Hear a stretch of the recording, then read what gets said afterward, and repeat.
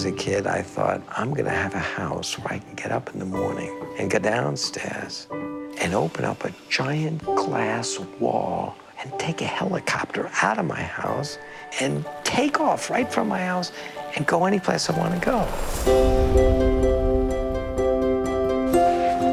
From a very early age, I both wanted to know more and more about the rules by which this universe of ours operates. And through the world of engineering, I wanted to start applying those rules to create inventions that would give people a better quality of life if those inventions work.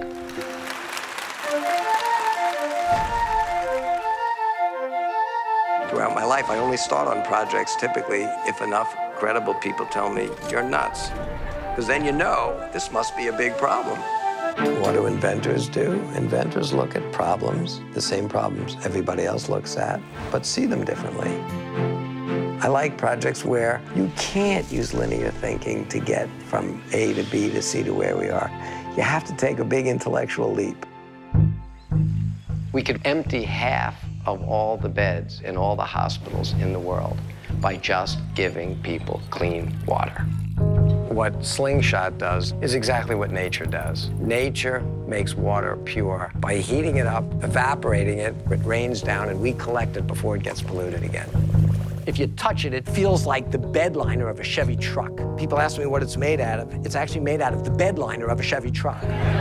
Dean came and pours this awful fetid water into this machine, and he says, now drink it. And so I did. And I'm still here, it works.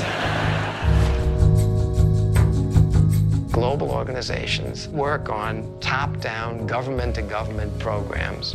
They will understand that the 21st century problem needs a 21st century solution. There's a lot to be said for let's minimize risk, let's know what we're doing. But when the currently available solutions are woefully inadequate, we've got to find a totally new approach. It's time to